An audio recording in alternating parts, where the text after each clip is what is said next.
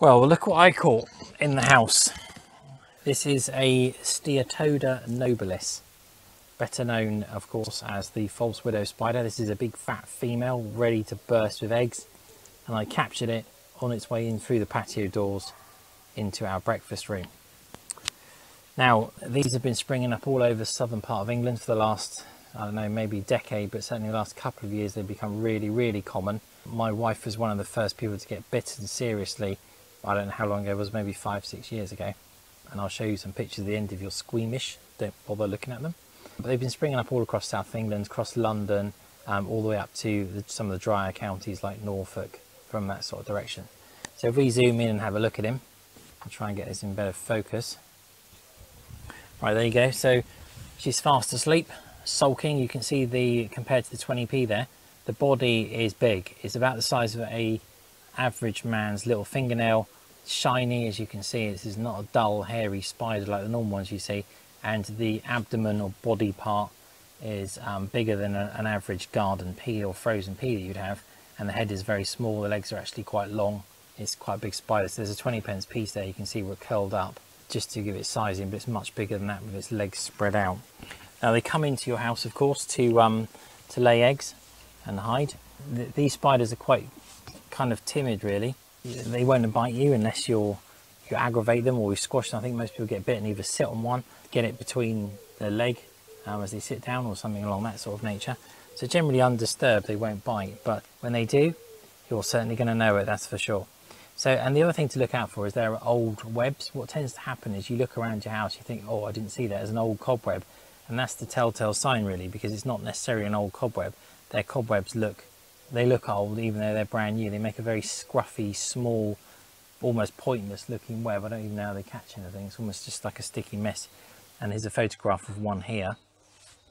So you can see there, it just looks like an old, useless web, but that's your telltale sign if you see one of those inside your house. Often the odd threads off of a plant, and there's a picture here of where I caught another female, again in the same room by the back garden.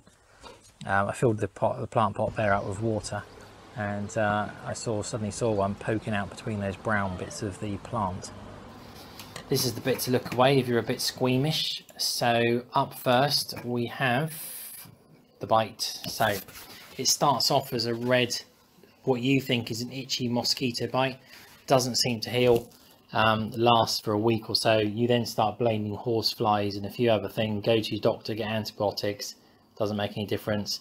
You can see here the black necrosis. That is where, if you think about how a spider eats, it dissolves its food and sucks it up with a straw. That's exactly what it's just done to your body. It's just created a dissolved pocket of flesh. As soon as that thing ruptures or you burst it, you can see the ooze starting to bulge out.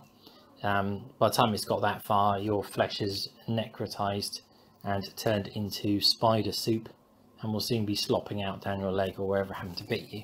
Up next you get the rupture, where you can see here it's on someone's calf. This was somebody else in Hampshire. Only today I was given this.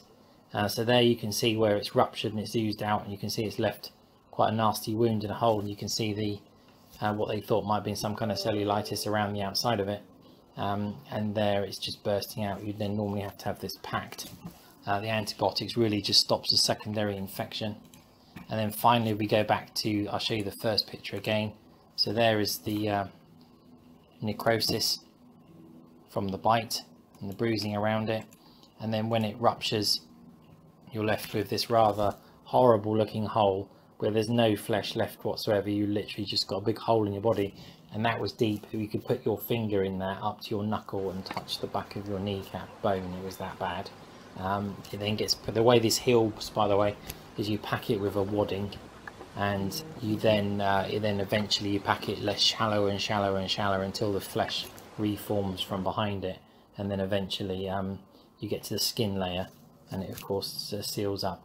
You're talking probably 2 to 3 months for that to fill in, and then probably a year before you think to yourself, blimey, that was bad news. So like I said to you, just imagine what that would do if it bit a child with somebody on the face or some other thing. It's just